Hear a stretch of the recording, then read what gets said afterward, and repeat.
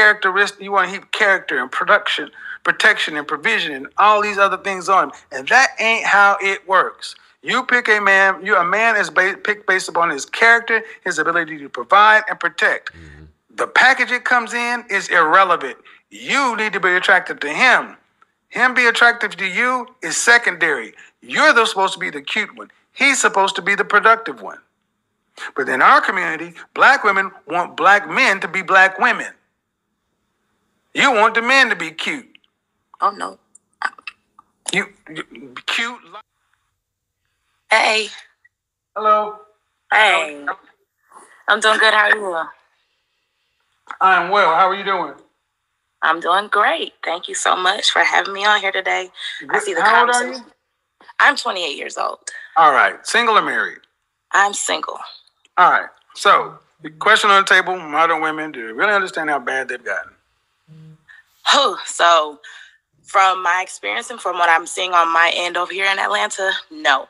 They don't know how bad it has gotten and how bad we need to change. And honestly, I feel like because, and I don't even mean to say I feel like, but from the programming on television, especially with my generation, TV basically grew us. So when you had the Bad Girls Club, you had all these reality TV shows of women being belligerent and seemingly winning because they're on TV. Then it set the tone that when I was coming up, it looked like the thing to do, the thing to be, the woman to be loud and just out here. So it's definitely the. I'm going to ask you, in Atlanta, I live here, and it's 17-1. If there was 17 men to one woman, do you think men would know they would have to compete to get that one woman? 17-1, yes, they would have to compete to get one. I say, do you think they would know they'd have to compete? If there's only one woman and if you went to a place where there was 17 men and one woman, do you think the men of that population would know and understand that if they want a woman, they got to compete to get her? Because she's limited. Okay. Do you feel like the women of Atlanta compete? To get men? Yes. Yes. Yeah. Well, okay. Yes, I think that the women are competing in a sense, but they're not competing because they don't know what a man wants. So they're competing, they're doing something, or at least, when they dress up, put on the makeup, put on everything, they're going out there to compete because they want to look good. But I feel like they're competing.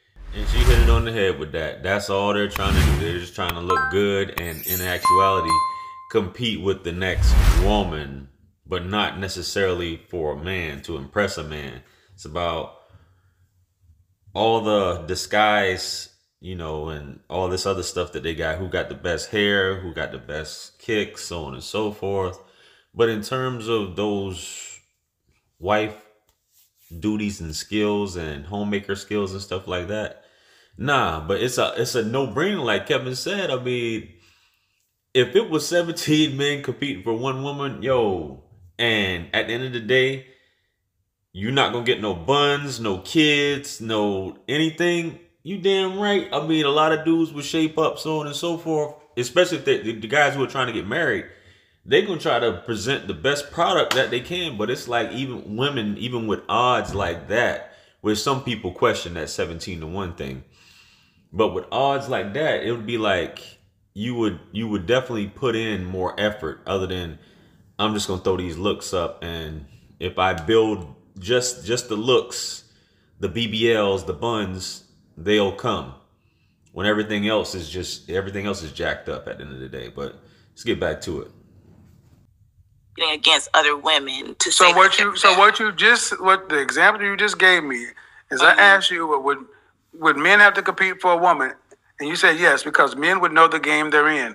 The example you just gave me is women are in a game of NFL football, but then they're competing in a game of checkers. Right. Then they're not competing. No, they're not competing. Not at all. They're not. Thank you. That's why I asked the question that way. Because women think they're competing, but they're competing according to their rules and they're according to women. Because in Atlanta, you see hair, nails, colors, weight, and men say they don't want any of that stuff. And this is the land of all that. And the men are like, we don't want this, and yet you keep giving it to us. How many times have I said it? Men want women who are fit, feminine, friendly, cooperative, submissive. Yet the one thing that all women can control immediately is their fitness level. Eesh. Yeah. 80% of our women are not competitive based on that alone. Yeah, that's sad. Very much true, and I agree. But I mean, that's a United States problem as well. Everybody's damn near obese here these days. But So why? I'm curious. Why does that matter? Why does what matter? It's a United States problem. Oh, well, no, I'm saying the obesity problem is a problem. For people being big in general. I mean, it's not even just women and men, but for what we're talking about, I mean, it's not just women, it's also men, but for what we're talking about more specifically, it's very important that women, because like you said, you see, guys are going to see you. Why I asked that question, ma'am, is because that too is what's in our culture. We have been able to just put stuff in that doesn't matter in order to deflect or justify. I got what you're saying. Women in our community will sit back and say, well, damn, yeah, sis said it, yeah, it's the United States. Black women are getting married at a rate of 26%. The next lowest group of women is white women at 54%. So they're doubling you up. And the average black marriage is 5 years. At almost a 60% divorce rate, and divorce is filed 80% of the time by the woman. These are facts. I mean, but why? Like, that's not a real question. I mean, yeah. I mean, it's like y'all having a conversation here. What do we talk about, man? Let's get down to the gusto of it, man. What's happening? Hey, what's happening with your what are you looking for, baby? You having any issues? You having any troubles? What's your dress size and all that? Let's get to it. I get why, like I just said, programming and we messed up. Why? Well, number one, in our culture, women have been told that they're the prize and you're supposed to be happy.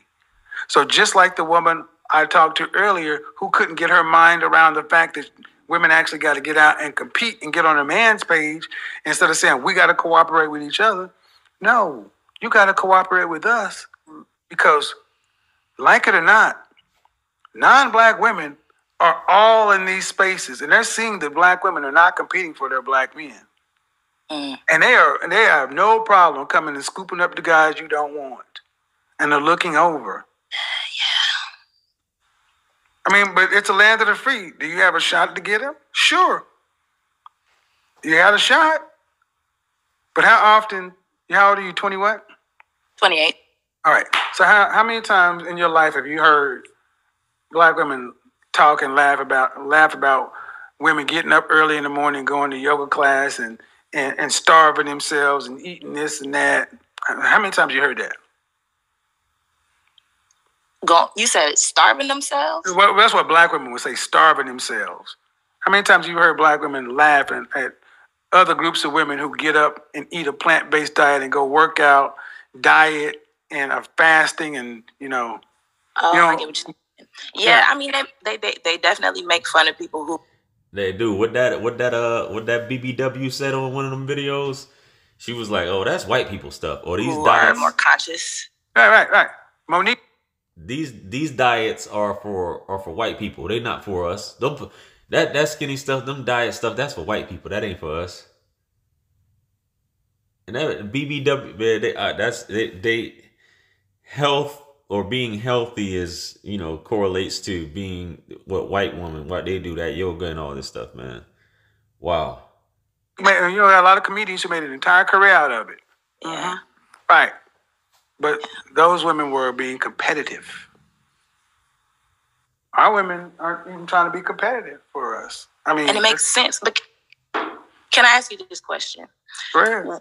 So what is it that I know you talk about women not knowing even what to choose in a man. Like, what is it? Because you said it's not even about love anymore. And you know, through our programming growing up, we've fetishized love and wanting to find love. And, oh, it's going to be a happily ever after. But that's not the reality of the world. So what is it that Black women, quote unquote, and saying like, you gotta bring it home. You gotta land the plane. What's the question? Yes. What is it that Black women have to look for in a Black man? What are we looking for? Question. Okay. Wow. What do you mean? I don't understand the question. Yeah. What are you looking for in a Black man in what regard? Yeah, to choose the right man. Because I watched something that you talked about. Women don't know. Choose the right man for what? Marriage? For marriage. Yeah, marriage. Mm-hmm. Oh. What'd your father say? And that's why I'm asking you, sir. Because he did not tell me. Okay, so were your mother and father married? They are still married. And is your father helping you vet the men you date? No. Why not? My dad wasn't raised by his father, so I love my dad, but there are just some things that he just doesn't know how to do. How long is you married to your mother? 43 years. Sounds like you know how to pick a woman. Say it again? Sounds like you know how to pick a woman. He's been married 43 years. Yep, they've been working together. No. I mean, sorry, she's been working together. So, the man who married your mama for 43 years, he has not, but you've just not gone to get his counsel in any of this. Thank you. No. You gotta explain what's going on with him. Is he a pushover?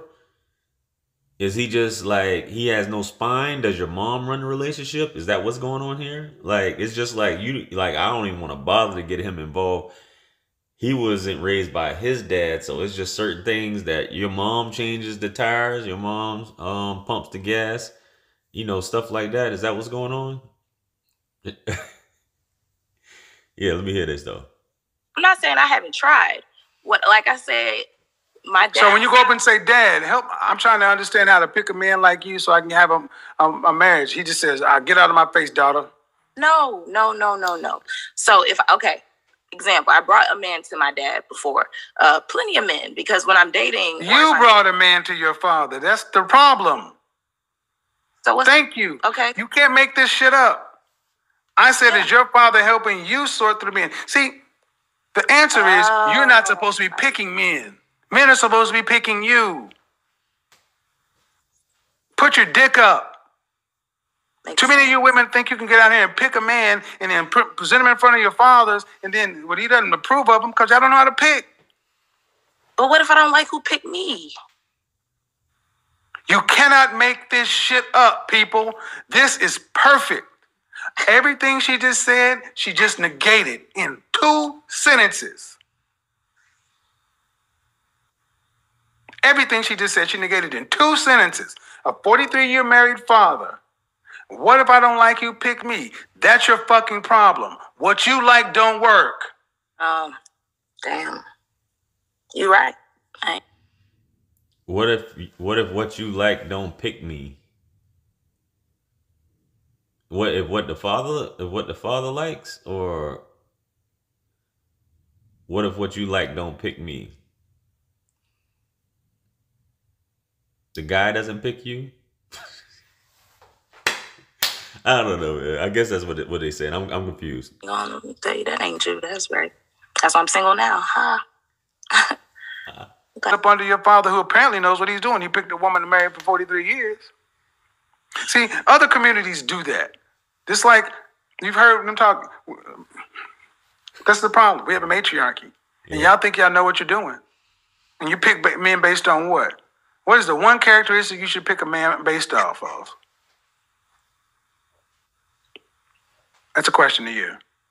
I'm sorry, say it again. You got what is the one characteristic, the major characteristic you should choose a man off of? When I should choose him off of? Protection, based on protection. Being able to provide. Nope. Oh, we'll see. I don't know. There you go. That's why you pick wrong. I ain't gonna tell you no. That's what I said.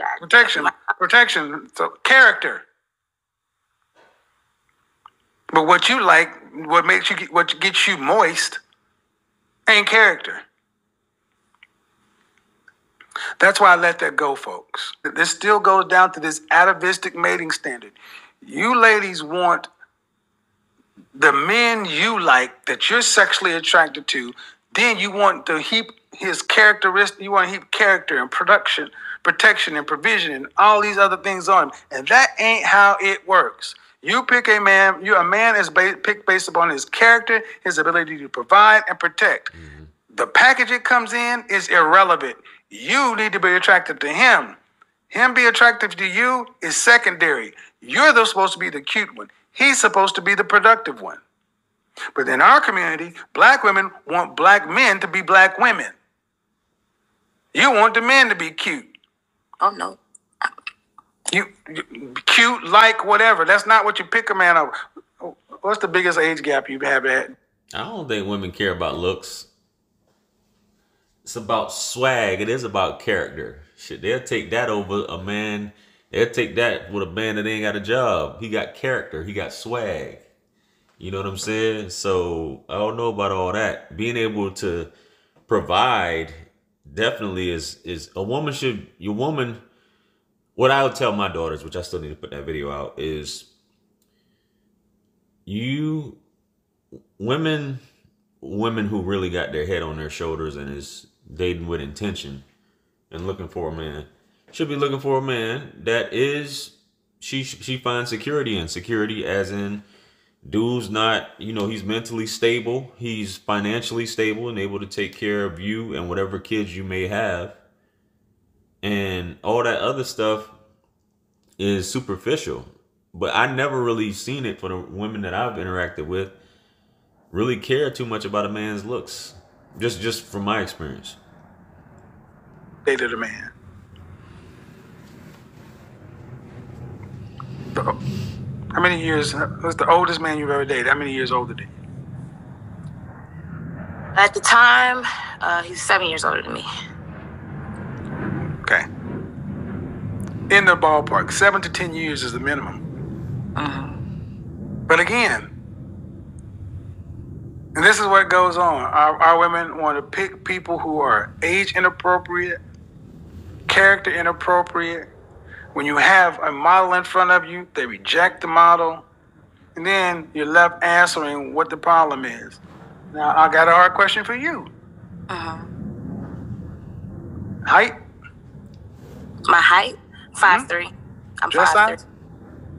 Dress size 4. Okay. Do men prefer women with short, medium, or longer hair? Depends on the man. Oh, bull fucking shit. Aw, come on. Bull fucking shit. I got guys that love body Bull hair. fucking shit. Wow, beauty standards, really? Okay, long hair. Let's go with it. It's not beauty standard. Men have evolved to like women with longer hair because it shows a woman who has lived and been healthy and not sick, so she's more likely than not to be able to get his children into the next generation. That's on any freaking continent, during any period of time. It is not white European standards. It's evolutionary goddamn biology. So in Africa, the women that... Evolutionary biology.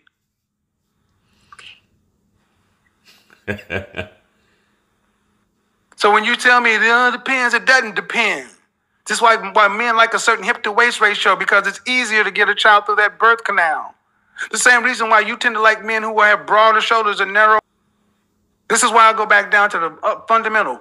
Our women absolutely do not know who we are. They're completely clueless about us. They don't know what we think. They don't know how we pick. And when you start telling them what we like, oh, that's because the white man. Like we don't know our own damn. Now, me personally,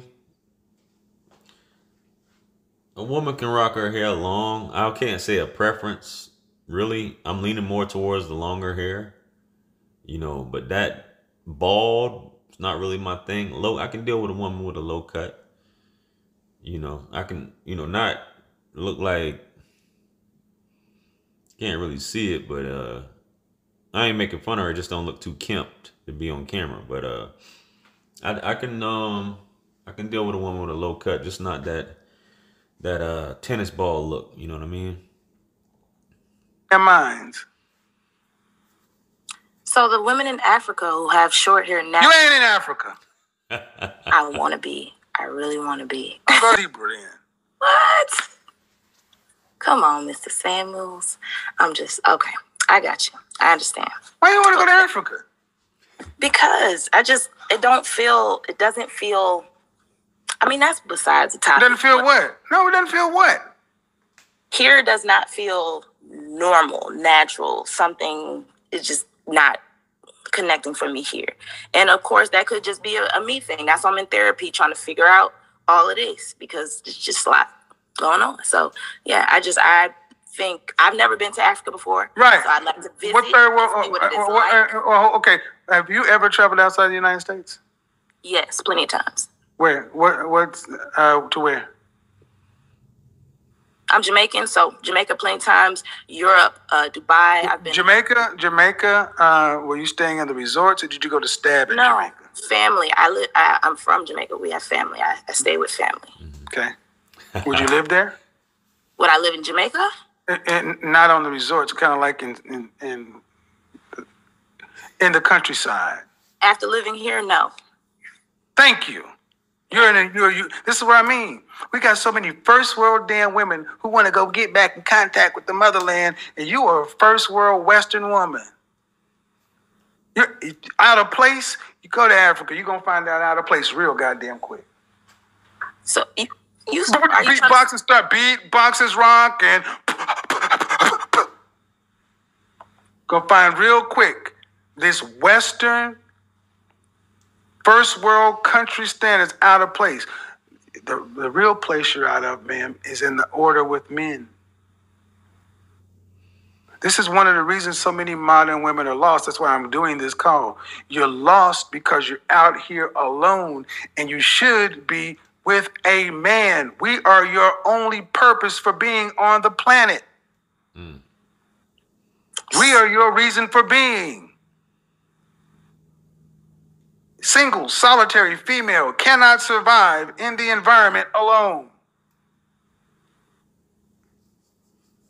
We are your reason. That's why I see so many women out here depressed.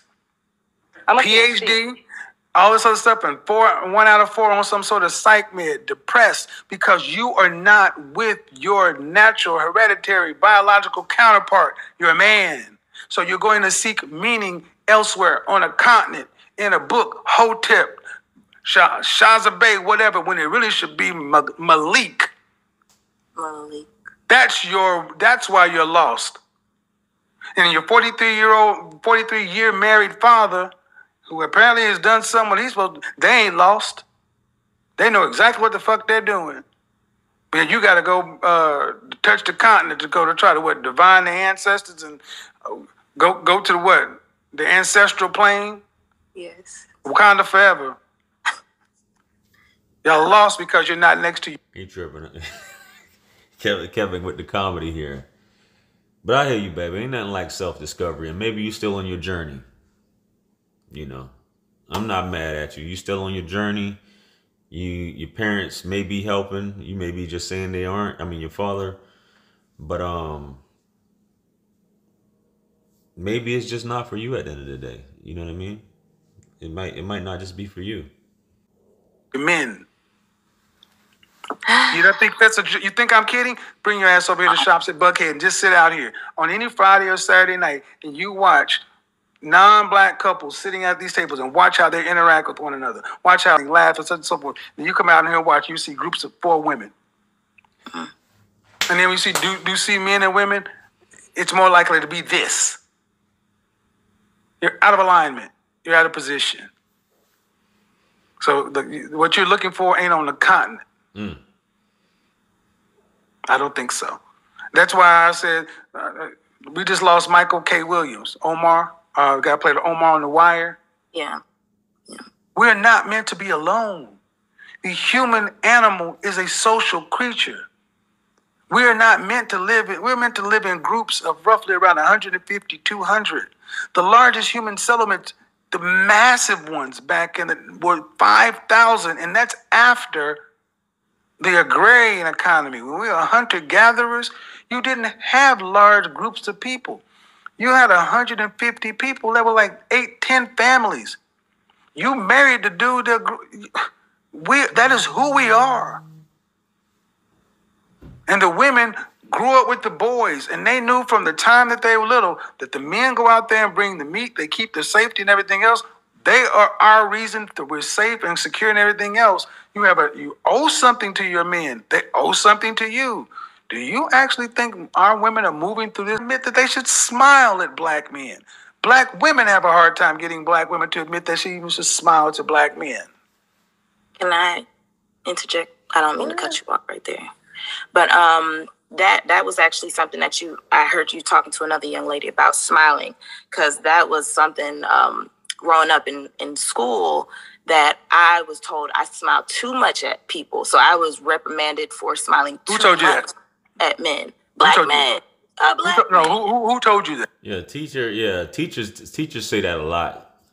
I hear they say that shit a lot. If she's saying black men said that, who was reprimanding you? It had to be the teachers. Who told you? It was a teacher. Yeah, a black man. Okay, a black man. Hold on, a black male teacher. Yes. Told you smiled at black men too much. In what grade? 8th or 7th, 8th grade. I was in middle school. Mm-hmm. And what'd your daddy say? I never told my dad. I never told my dad. I just felt bad. I felt bad for it. And that is another thing, and that's also why I'm going to therapy, because I have experienced a lot of, I feel like, negative. I'm sorry, I'm slapping this. No. A man that ain't your father tells you smile too much at men, and you don't go tell your father? Yeah. We didn't have an open, communicative relationship when I was younger. It's better now. It sounds like she didn't. There must have been something going on altogether.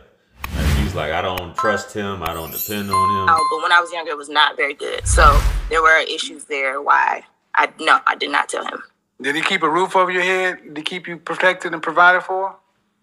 Yes, he did. Mm-hmm. He wasn't meant to be your friend. He's meant to be your father. Correct.